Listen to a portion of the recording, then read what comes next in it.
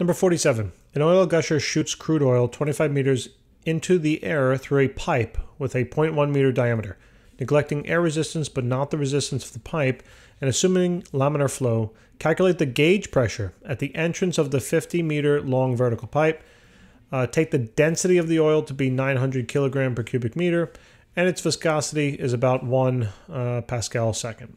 Right. And also note that you have to take into account the pressure due to the 50 meter column of oil in the pipe. All right, so basically they need us to calculate the pressure down here, okay? And not the absolute pressure, but the gauge pressure. All right, so this would best be done by breaking the problem up into two separate pieces, okay? And I've kind of done that by detailing the heights over here. All right, so we have two parts. Basically, we have this kind of free fall part, all right, where we're talking about a certain fluid that's leaving a tube, all right, it's being shot out, and eventually this liquid is going to reach the oil that is going to reach a certain height of 25 meters above the ground, okay? And then the second part of the problem is basically going to be looking at the flow inside of this particular tube, okay?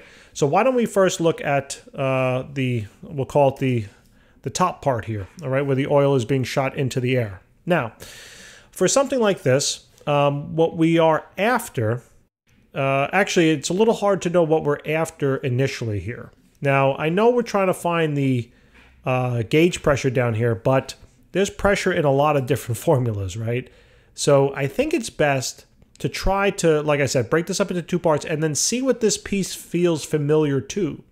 Doesn't this piece feel familiar to those problems that we've done earlier in the chapter where we had to use Bernoulli's equation, right? And we had to maybe we can calculate the velocity. Oh, maybe we can calculate the velocity of the oil leaving the tube, okay? And I can use that doing Bernoulli's equation, right? So remember, the way we framed the problems prior in terms of the first part here, this is my final state, and this will be my initial state. Just after the oil leaves the tube, okay? Like at the nanosecond after, the picosecond, all right? So that being the case, I know that in terms of this equation over here, that the absolute pressures that those 2 points are experiencing, P1 and P2, will be the same. They are both under atmospheric pressure, okay? Essentially, they're oil particles freely falling in air, all right? So they're both experiencing atmospheric pressure. Now, I know, right, the higher that you go up, the lower atmospheric pressure gets, but come on, guys, right? We're talking about 25 meters here. It's not going to be a big deal. All right. Although technically, if you brought that up, you'd be correct. And if you want to do that calculation, by all means, go for it. All right. But here we're going to cancel them because it's going to lead to a negligible change. Now, what we also realize is in terms of the final value up here, and it doesn't matter if you call, the subscript 1 the final or subscript 2 the final, who cares?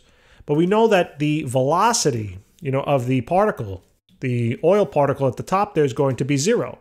So let me pretend that the 2's, right, are the final values, so this whole term goes out the window. All right. And what else can we simplify? Well, remember, I have to pick a coordinate system somewhere, so either I start my coordinate system in terms of my height at the initial point or I start at the final point. It's going to be easiest to start, I believe, at the initial point because we'll deal with positive heights, okay? So now what I realize is that the initial height then, if that's the case, is going to be 0, so I can cancel that on out. So notice, Bernoulli's equation simplifies now to something very straightforward. It's going to be 1/2 times the density of the fluid, which is oil, times then the initial velocity squared, because that's the 1, will equal then the density of that oil multiplied by gravity multiplied by the height that that oil obtains in the final state.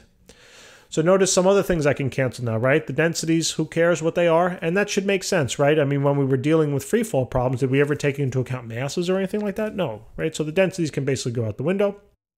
And now, in terms of simplifying this, I'm going to solve this for V, all right? So if I solve this now for V, let's say I get VI is equal to, it'll be 2G times the final height, right? And now what I can do is take the square root of both sides, and now I have my equation for the initial velocity. All right, so here it is.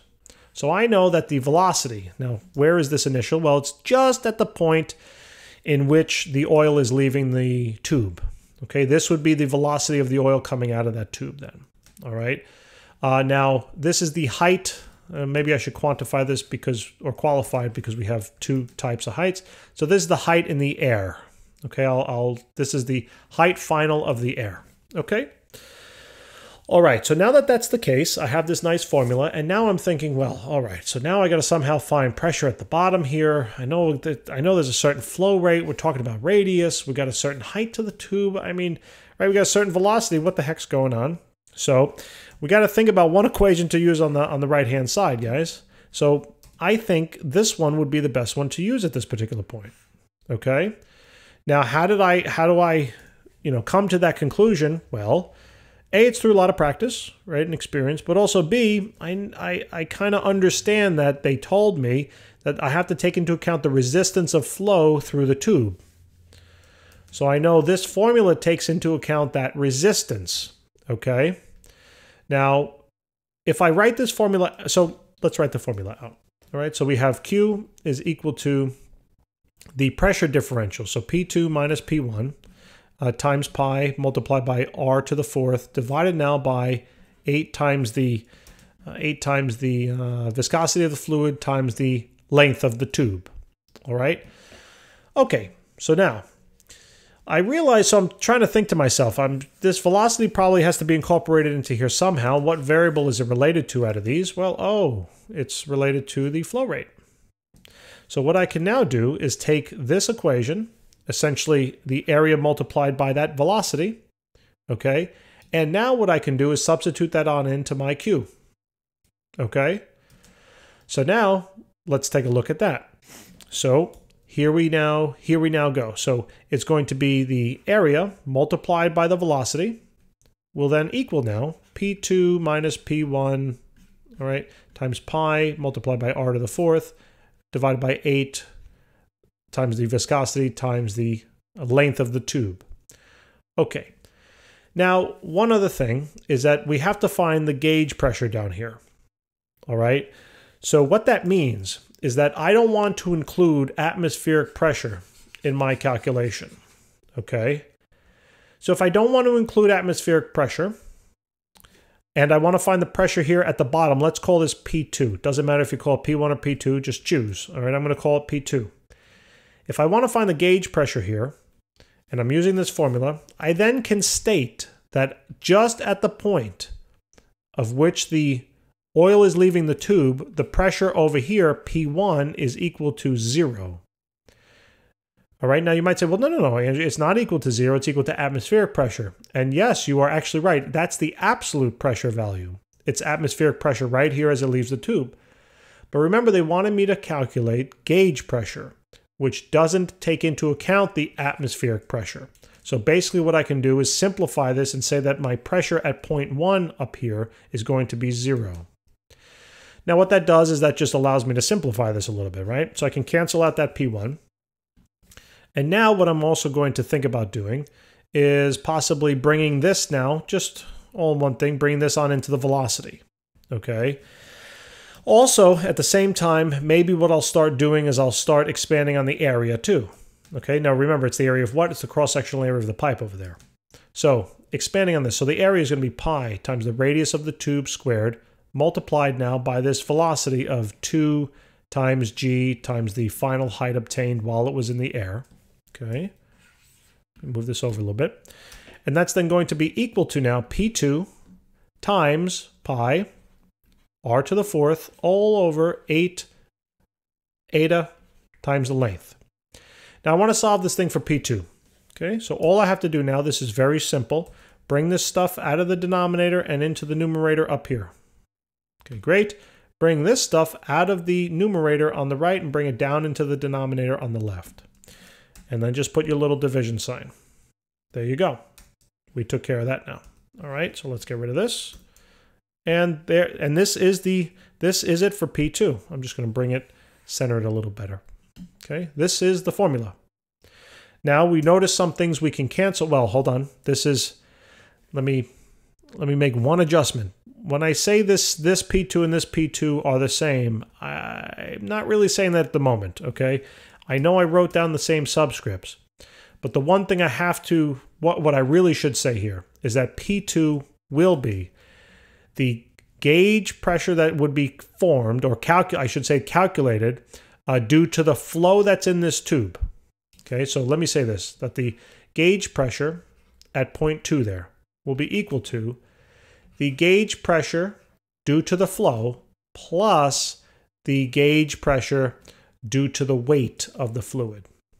Okay, so really I should quantifying it a little better. That's really more appropriate to say.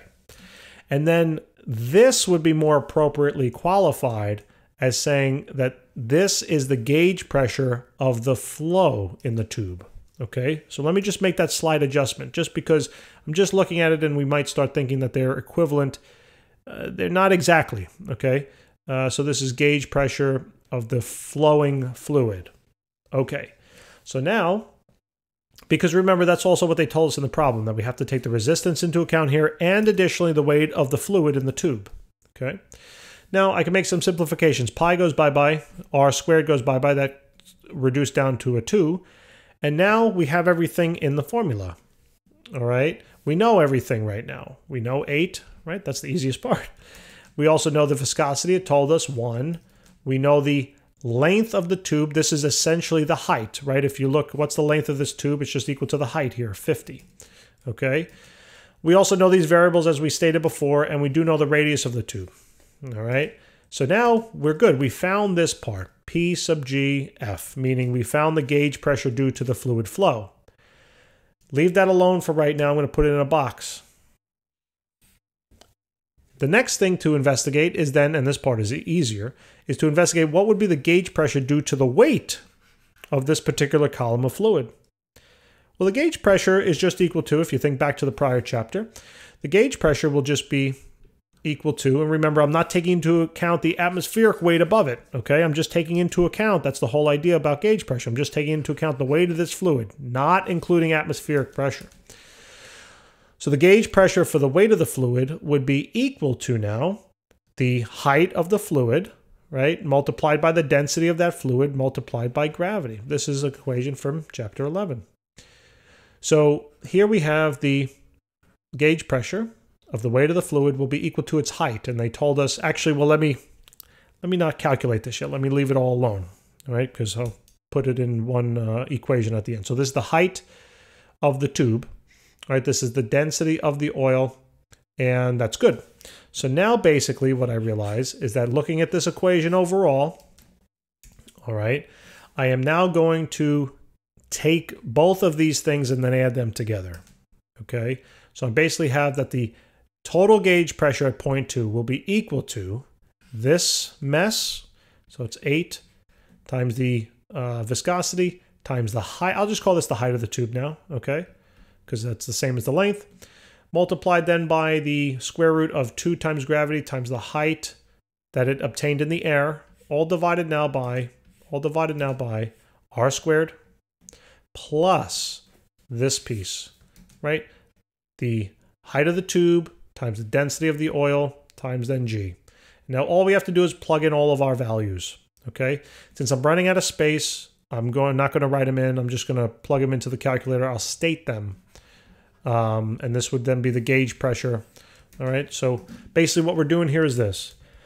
8 times the viscosity is going to be 1 times the height of the tube was 50 times then the square root of 2 times gravity, 9.8, times the height that it obtained in the air, which was 25. That will then be divided by now the radius of the tube. Notice that they gave us the diameter of 0.1. So you take 0.1 divided by 2 to get the radius. So now that's going to be 0.05 raised to the 2. Get that answer.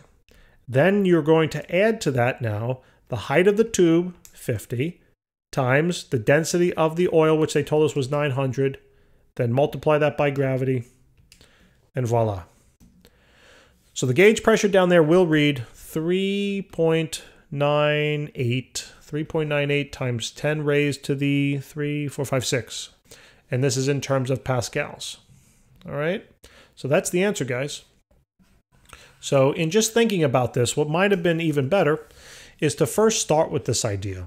Should have probably done that, okay? Where you want to take a look at this problem and you want to say to yourself, all right, well, what's the gauge pressure down here going to be a function of?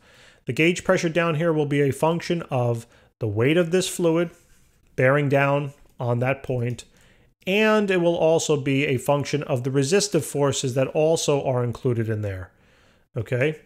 And it's essentially also a function of the height that this obtains, right? I mean, if you think if there's a really low pressure in here, kind of just, right, just bubbles on, whatever that sound is, it just bubbles on out. But the higher the pressure is here, the higher it's going to reach, okay? So that being the case, there's really three things that this is a function of, right? It's the resistance of the tube, it's going to be then the weight of the fluid in here, and then it's also going to be the height that the fluid obtains. And those were the three main pieces.